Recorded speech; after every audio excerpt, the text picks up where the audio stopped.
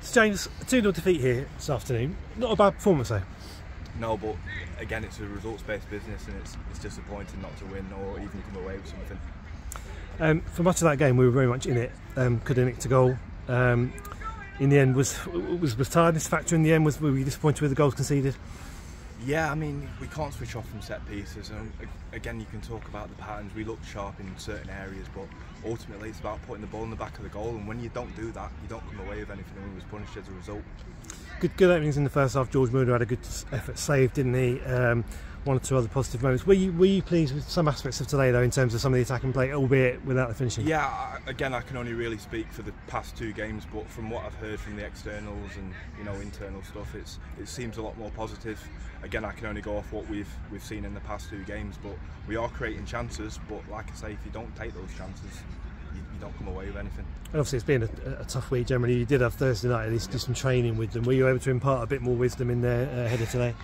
Bits, like I said, it was about getting the lads together, trying to get that morale back, that positivity, and ultimately it's a recovery session. So yeah, it's more characteristics and mentality things you want to install, but yeah, we've not had a chance to really do anything tactically. But again, it's there. We just need to take our chances. Interesting times at the club. Obviously, the news of the investment coming in hopefully this week. It was released rather yesterday.